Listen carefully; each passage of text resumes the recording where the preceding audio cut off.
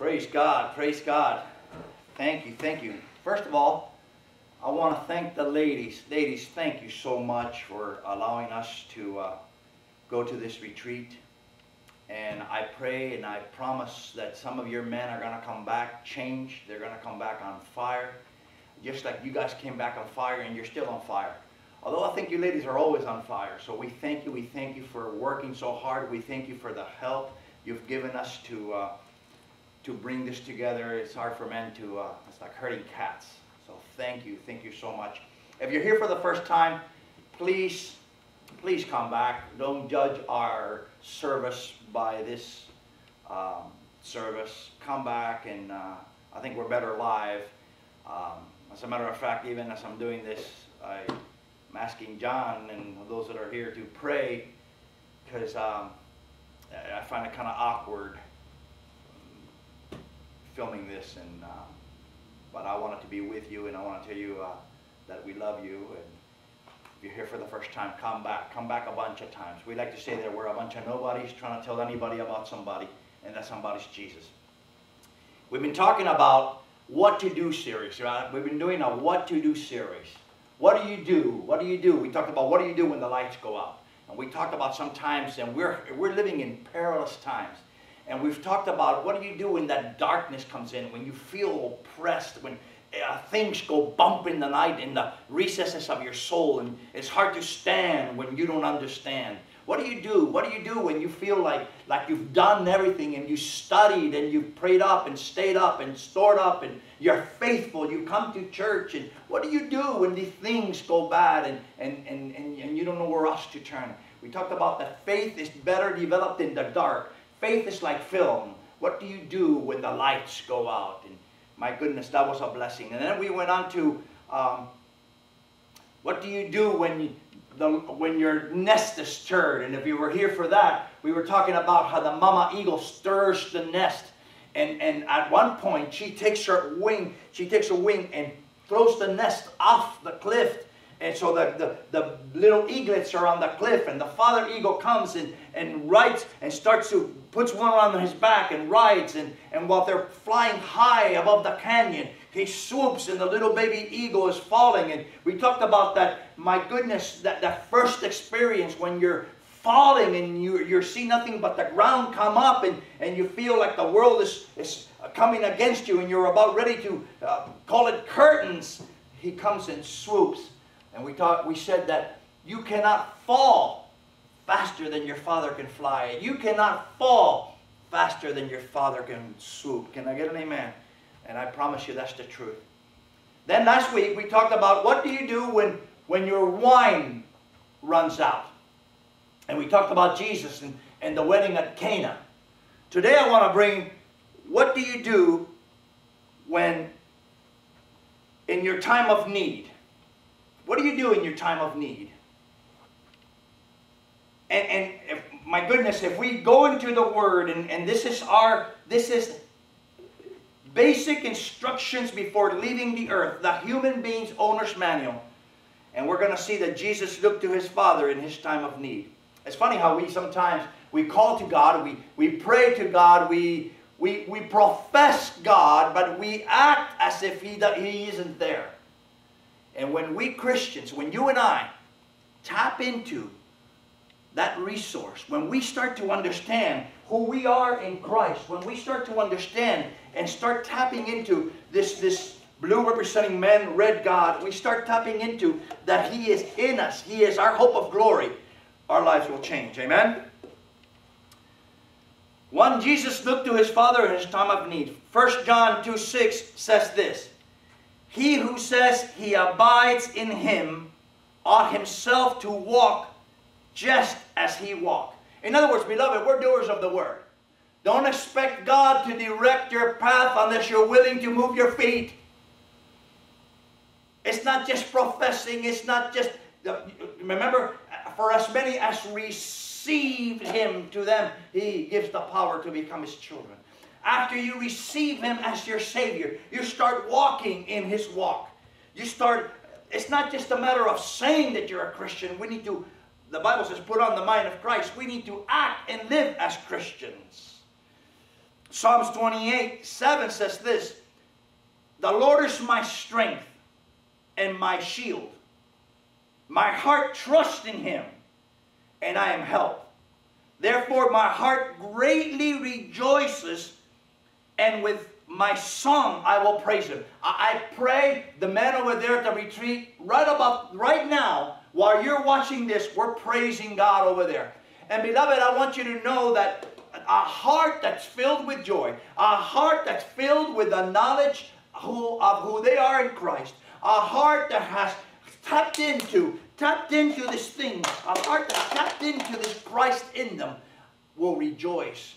I pray that in your worship time, and my goodness, there's some from our worship team that couldn't be here today because they're with us, but we have an incredible worship. We have different teams, and I don't know which team was up here today, but I promise you they ushered you into worship. And by the way, it's not by feeling.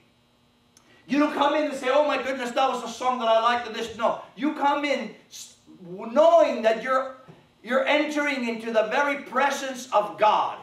What you should be doing by yourself at home, worshiping God in your prayer time in your closet as you go throughout the day. We collectively every Sunday come together, and my goodness, I exalt thee, and we sing all the songs. And no matter how, if the music is bad, if they're off key, if the person next to you is talking, you go before the throne of God and you worship him. You worship him because he's worthy of worship. You worship him because he's the only one worthy of worship. There is no name given to man where man may be saved other than the man Jesus. Amen? Amen. Praise God. The will of God was carried out completely, victoriously, and courageously throughout the life of Jesus. You want to find out how to live a victorious life? You want to find out how to live a life filled not only with victory, with passion, with love, with the Spirit of God? Look to Jesus. This morning we're going to look at 13 ways that Jesus looked to his Father in his time of need. And I would venture to say that, beloved, if Jesus looked to his Father in his time of need, how much more you and I need to look to the Father, look to his Son, look to the Spirit. Amen? Number one, if you're taking notes, when Jesus felt weak, he looked to his Father for strength. He looked to his Father for energy. He looked to his Father for power. And if I were to say, how many of you feel weak sometimes? I know I do. I know I do. Sometimes when you just feel like quitting. Sometimes when you just don't know what's going on. You feel like throwing in the towel. Psalms 28:7 says this, the Lord is my strength and my shield. 28:7, the Lord is my strength and my shield. My heart trusts in him. And watch this now. And I am helped. Ask the Lord to strengthen you. Ask the Lord to encourage you. To empower you in whatever you find yourself doing. In whatever you find yourself battling. And when you do that, do it with all your might. Do everything you can in the flesh. Do everything you can in the flesh. And leave the things that you can't handle. Because this is where we struggle. We say to God, I believe you, for I confess with my mouth that Jesus is God. I believe in my heart that he was raised from the dead, and I received him as my Savior. And when you receive him, he enters you. By the way, he never leaves you nor forsakes you. He will never leave you nor forsake you. You become his son. For as many blue people that receive my red spirit, to them I give the power to become my children. Even to Conrad, who believed in his name. So when you receive Jesus, you are empowered. The problem is we don't tap into that power. We don't tap into that power. So we want to take everything and we want to do everything in the blue. Remember we talked about the other day about he maketh me lie down because I want to run ahead of him. I don't want to wait. Those that wait on the Lord will renew their strength. And in the flesh, we want to take care of business. We want to take it now. And man, we'll do whatever. We'll cheat, we'll steal, we'll lie, we'll do whatever. Because although we profess Him and possess Him, we don't trust Him to take care of these things. And I'm telling you, in those times of weakness, in those times that you're discouraged, in those times that it seems like it's over, do everything you can in the flesh. Do the work that you need to do. Be faithful at your job. Be faithful with your giving. Be faithful with your walk with the Lord. And let Him take care of the things that you can't do. When Jesus felt discouraged, He turned to His Father for encouragement. I would imagine that Jesus remembered the words of David, who wrote, "My heart," watch this now, "my heart leaps for joy, and I will give thanks to Him in song." Praise you, Jesus. I exalt Thee, I exalt Thee. This is why we sing those songs. Beloved, call on the Lord while He may be found. And I promise you that He will replace your feelings of discouragement with the joy of His encouragement. I tell people all the time, I said, don't wait for the feeling to come to the altar. We don't walk by feeling, we walk by faith. And I promise you that most of the time, even though you don't feel like it, you come to the altar knowing you need that touch, that presence. Understanding what's happening. Even though you don't feel it, you come to the altar, 9 out of 10 times you will leave with a feeling. Now, I'm not saying that when you do that, your problems, your financial problems, all these things are going to be taken care of. But you will tap into a resource that can take care of it, will give you the wisdom to better handle it, and at the very least, you will get the joy and the peace that passes all understanding in the midst of your circumstance. Praise God. Number 3, when Jesus felt alone and forsaken.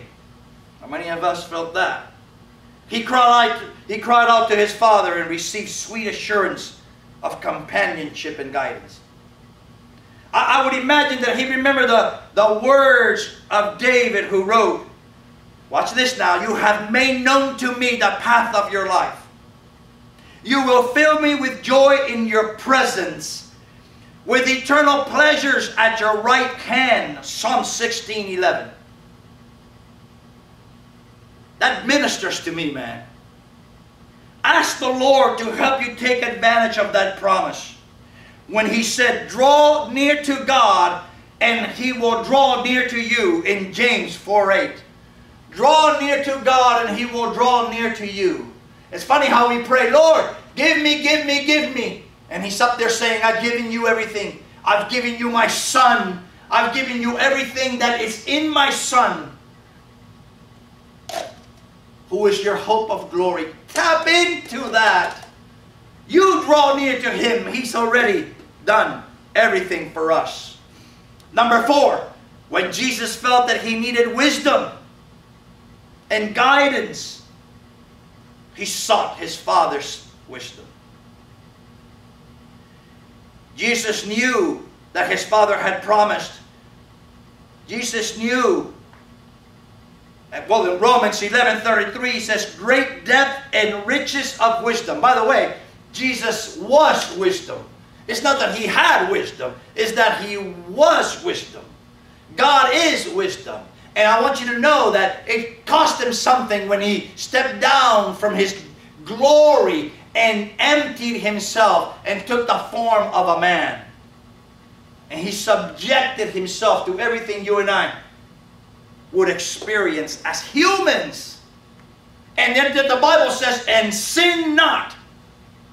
And the life He lived qualified Him to die the death He died, that you and I might have eternal life. Man, somebody should be shouting right about here. Praise God.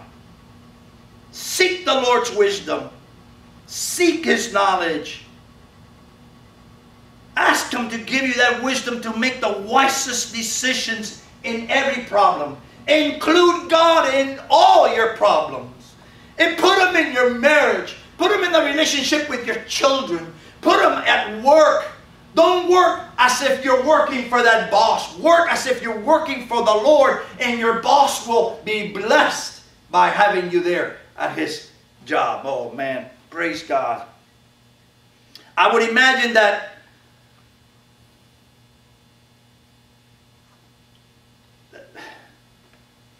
if we tapped into this, if even in this small congregation, Fusion, by the way, God is doing a mighty work here. Let's get, man, the guys are going to come back on fire. You ladies are on fire. There's going to be a firestorm in here. Revival might just break out here. And I pray it starts with you ladies even before we come back. That we hear praise reports that this place is packed. That we would have to go outside or have, oh my goodness. God is doing a mighty work. Number 5, when Jesus felt attacked. How many of you feel attacked? He called to his Father's defense. He called to his Father for defense. I would imagine that he remembered the words of David in Psalms 59:9 when he says, "Oh my strength, I watch for you. You, O God, are my fortress, my loving God." Ask the Lord to help you fight your battles. A couple of weeks ago, I don't remember which Sunday it was, we did, what do you do when you face giants? And just as David faced his giant, you're facing your giants. And we said that your giants don't prance up and down the valley of Elah, but they prance up and down at home, in your schools, at your jobs. They prance up and down in the portals of your soul, in your rooms at night. You're facing giants of discouragement, of depression. You're facing giants of financial problems, of, oh my goodness, beloved. Tap into this. Tap into this. Because just as the Holy Spirit led that rock to hit that giant of Gath between the eyes, He will do the same to your giant. Praise God. When Jesus felt weary and faint-hearted, He called to His Father for greater resources. I would imagine he remembered the words of David, who wrote in Psalm 61:20, "I call as my heart grows faint." I don't know about you, but that ministers to me. "I call as my heart grows faint. Lead me to the rock that is higher than I." Lead me to the rock that is higher than I. "For you have been my refuge, a strong tower against my foe." Beloved, ask the Lord to plug you into greater resources than you presently are tapped into. And He will renew and energize you. Number 7, when Jesus felt hated and despised and rejected by men. Been there, done that. And I'm sure some of you have too. He called to His Father for reassurance. I remember when Jesus prayed in Luke 22:42, "Father, if you're willing, take this cup from me. Yet not my will, your will, Dad. Take this cup away from me, but not my will." See, we want our will. We want our will. We want what we think is best. But I'm here to tell you that God knows best and better. He knows what we could use, and He knows what we can really, really need. He knows not only what the desires of our heart, but He knows those desires that are lined up with His and those that are not. And if we were but to just follow the steps of our Lord and Savior, if we were to say, "Lord, I want this, I need this, I can really use this. Lord, help me with this. Lord, take care of it. Lord, but not my will. Let your will be done." And do everything we can in the flesh to accomplish, and leave God the rest. Seek first the kingdom and all those things will be taken care of. Seek first my righteousness. Seek first my spirit. Seek first my desires. Seek first my heart. Seek first my will. Seek first my word. And then all those material, flesh, mortal things that you need will be taken care of. And by the way, he's not talking, oh pastor, listen, if you're out there, oh pastor, he's not talking about greed. He's talking about need. We've gone way off the topic on that one. Take time from your busy day to withdraw from maybe some of your chores. Take time ladies, take time during your days at work, when you're working, when you're cooking, even while you're doing that. And tap into this incredible resource. My Father. Delight and trust in the Lord for His reassurance. Even when men are hating you, even when your own husband has betrayed you or rejected you. When he's left you. And I'm speaking to the ladies because there's going to be mostly ladies here. My brothers, you too. You go through some things. We go through some things. How many of us, I would imagine that we can count on one hand those of us who have never been betrayed or by best friends, by even pastors, churches. And having said that, I want to say that if I've ever offended you, please forgive me. Please forgive me. God's not finished with me. Can I remind you that God will never leave you nor forsake you? Please know that He's your helper. And if God is for me, who can be against me? And here's something that's ministered to me in my life. God has forgiven me more than... God has forgiven me having done more things than most other men or women have done. So who am I not to forgive, number one? Number two is, let's say John. What can John do to me? What can anyone do to you or me that Christ has not already paid for? And if that comes a reality in your life, you will have no problems forgiving. Number 8, when Jesus ran into tremendous opposition, He called on His Father to be greater than any problem.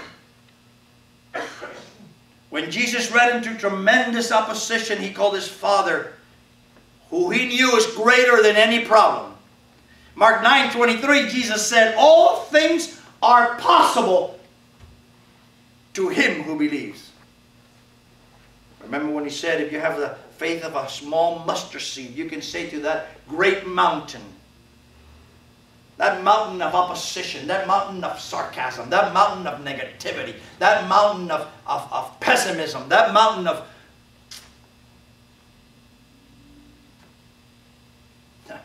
move in the name of Jesus. Of criticism, of misunderstanding. Number 9, when Jesus faced sickness, He called to His Father.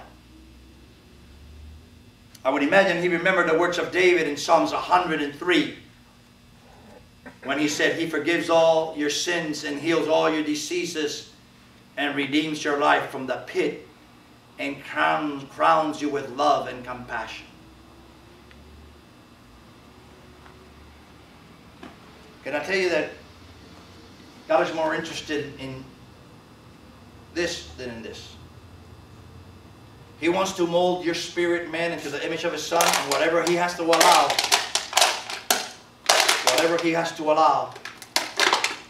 He will allow. We live in a sin, disease-infested world, and it falls on the just and the unjust. The Bible says it rains on the just and the unjust. The difference between us and those people out there is that they look like this. They're empty, still searching for something to fill that void, and we're filled with the Spirit of God. If somebody like this died, they would go to hell, because in order to enter a red kingdom, you have to have a red filling. In other words, spiritual. For us many blue people that receive my red spirit. It's not just a matter of believing, it's receiving. So, sometimes God will even use what the world has brought upon us in disease, in sickness. Sometimes He allows those things so that our inner man, our inner woman can be strengthened. And like Job say, even though He slay me, even then will I trust Him. That He may use us in our sickness sometimes. That others may see somebody who doesn't believe and sees, hey, how can that person praise me in that condition? How can that person praise God in that condition? How can he still be faithful? How can she still be faithful to her God? And many, like Job's wife, come up to us and say, are you still holding on to your integrity? Why don't you curse your God and die? And he said, woman, you speak as if a foolish woman. God gives and God takes away. I'm going to trust Him in all circumstances.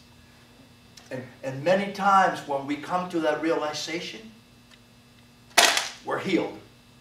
It reminds me of Nebuchadnezzar, who failed to give God the glory for his kingdom and became insane in an instant. And 7 years living in the grass like an animal. His nails grew like eagle's talons. He ate like an ox. And one day, while eating grass like an animal, he looked up and noticed there's something bigger. It's like that little eagle. Remember last week, a little eagle looked up and he saw his father's flying right above him. He wasn't far. He had looked everywhere, saw the earth coming at him as he was falling, and yet hardly ever. One time he looked up, and Nebuchadnezzar looked up and saw, and he said, my God, there is a God up there, and was healed instantly. Trust God in everything. In everything. In everything. I want to remind you that God's real, beloved. God's real. And if you tap into that realness, your life will change. Number 10, when Jesus faced growing dissatisfaction among people, He cried to God for help. I remember that when I was writing this, Matthew 5:8 says, blessed are those who hunger and thirst for righteousness, for they shall be satisfied. Blessed are those who hunger. As the deer panteth for the water, so my soul pants after you, my Father. My heart will delight in your word. As every answer I have for life, for living, for whatever anything that can come against me, the answer is here. I just need to tap into it. We need to be more like Jesus when He faced the 5,000 hungry people in John 6:11. Jesus said this. Jesus took the loaves.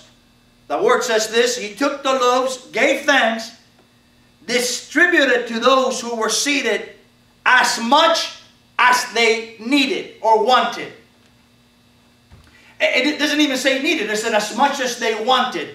Because He will give you. See, I keep telling you, I have no problem saying that God wants to give you the desires of your heart if your heart desires Him first. The Lord has plenty of resources available to those who will ask. Seek and you shall find. Knock, the door will be open. There's no limit in His resources. There's no limit. But then again, He knows there's hardly no limit in our evil. So a lot of times we ask amiss, even with the best of intentions. It's like when a little kid says to you, Mommy, I want, and you know that that's bad for them. And sometimes you have to say no.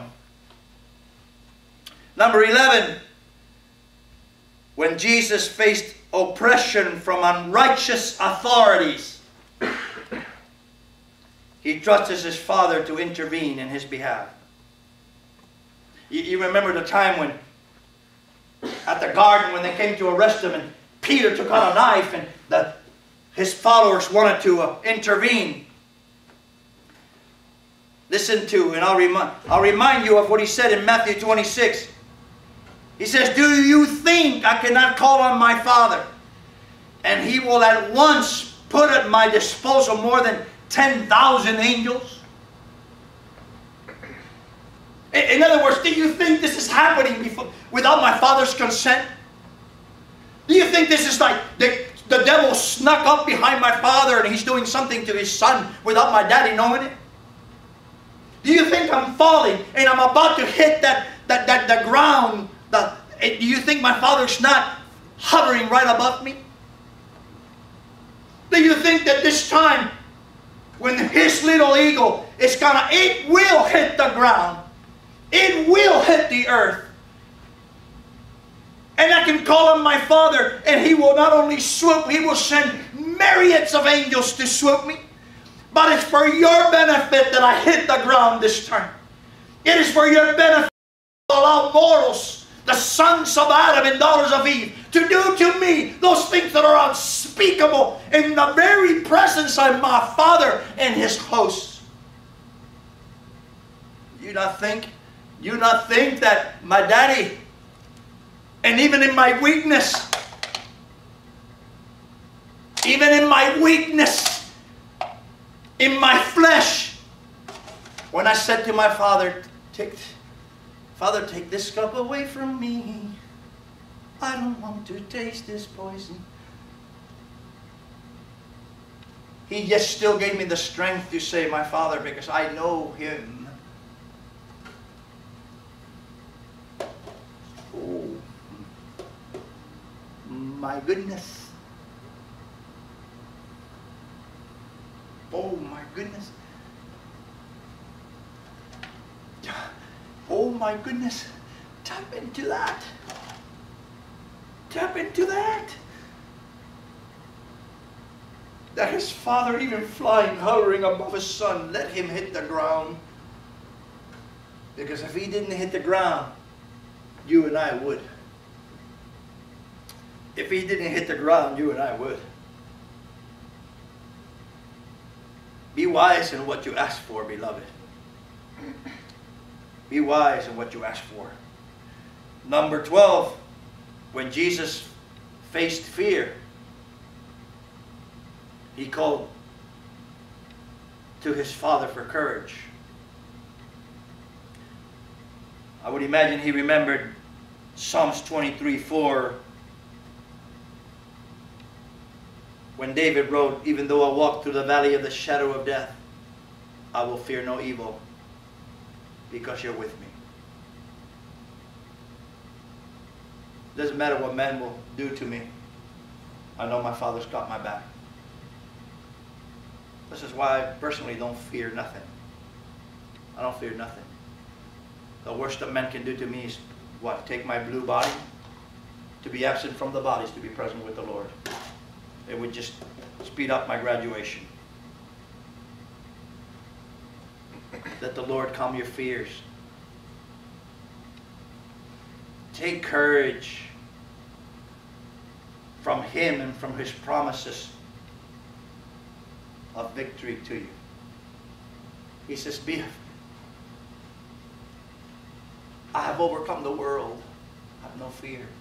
Be of good cheer. I have overcome the world. In this world there will be many tribulations, but I've overcome the world.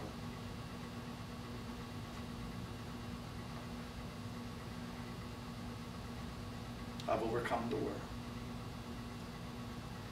Number 13, beloved, when Jesus faced death, he looked to his Father for overcoming power.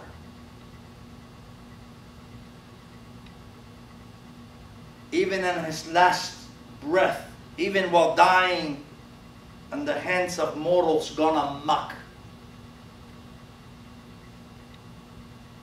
even in the midst of a humanity gone crazy,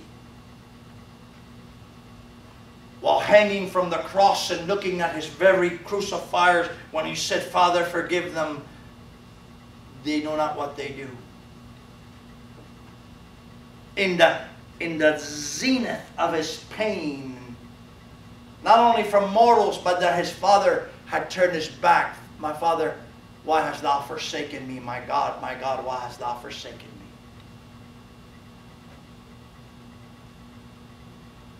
He said to his Father, my Father, this is faith. This is trust. This is intimacy. Father, into thy hands I commend my spirit. Into your hands I commit my spirit. And Luke 23, verse 46 says, and when he had said this, he breathed his last. You and I may not understand all that God has caused us to face. But I can promise you that if we obey Him, He assures us that He will bless us and use us to accomplish His work.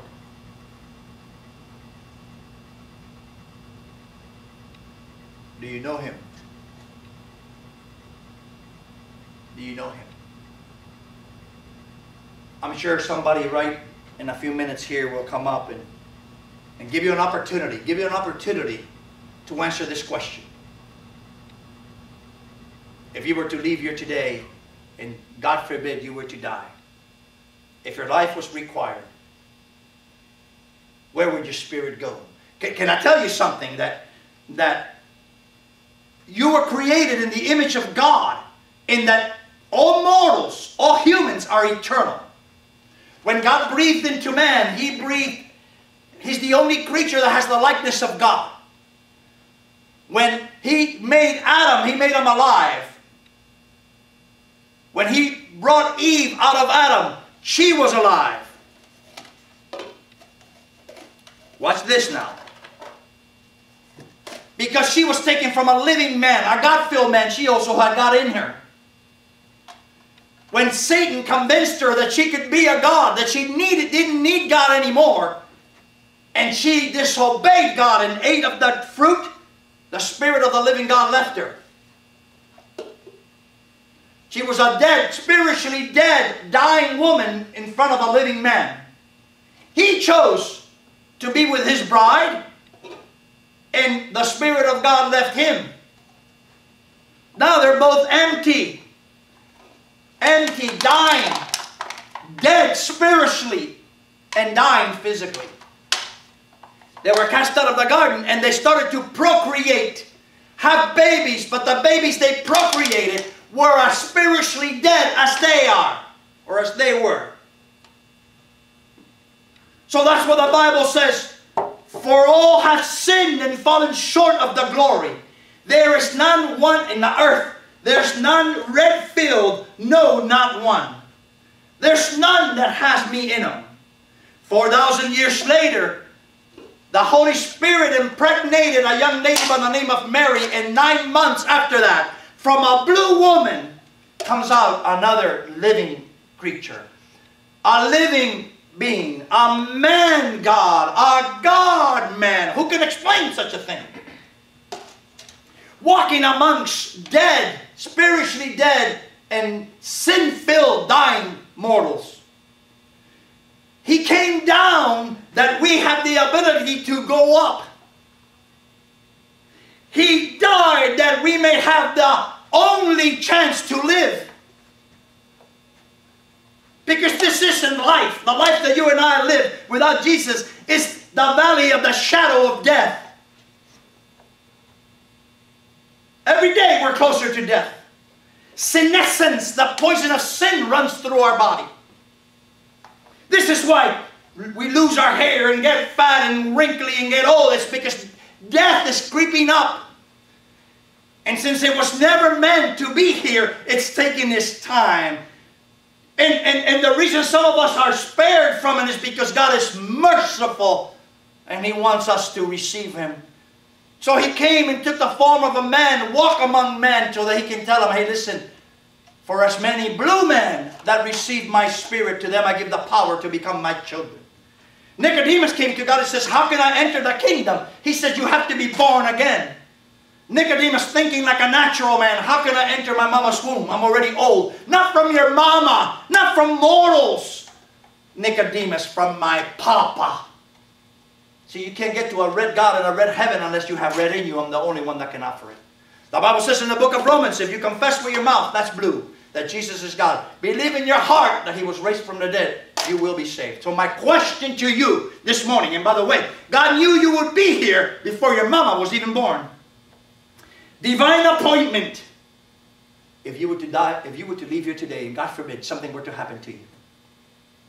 Last week, a young man, 20-something years old, on a stupid, just acting stupid, on a stupid incident where somebody almost hit his truck, chased a guy and ran over someone and got shot and killed. And I didn't know him, I wonder where he went. If a drive-by gone bad, if your life is required, where will your spirit go? The Bible says in 1 John 5:13 that you can know you have eternal life. All you have to do is confess with your mouth, believe in your heart, and He will give you life and life eternal. By the way, beloved, not everybody who professes Christ possesses Him. He says, I'm knocking. I pray you do that. I pray if you do, I pray that next week you'll be here. Come next year. That we're gonna get in the Word next week. Come and be part of this. Come and join us. Come and show the man that you missed us. Don't forget Tuesday night we have service. But I'm going to ask somebody to come up and just lead you in a prayer of salvation. If you could just come up to the altar, come up, and as you're coming up, I'm going to ask somebody to come and lead you in a prayer of salvation. And all you have to say is something like this. Father, I confess with my mouth that I'm a sinner. I confess I'm a sinner. And I confess with my mouth that Jesus, your Son, is God. He walked on earth among men. He was crucified, He was buried, and I believe in my heart. I confess with my mouth. I believe in my heart that 3 days later He was raised from the dead. And right now, I receive Jesus as my Savior. Do that. Do that, and if you do, and if you did, come and tell me next Sunday. God bless you. God bless you. I love you. I want to meet you in person. Thank you. Thank you guys for your love and your faithfulness. Thank you for those who are here this morning. Thank you. I love you guys. Keep us in prayer. We're going to be traveling back this afternoon, and we'll see you Tuesday night. Don't forget Tuesday night. Oh my goodness.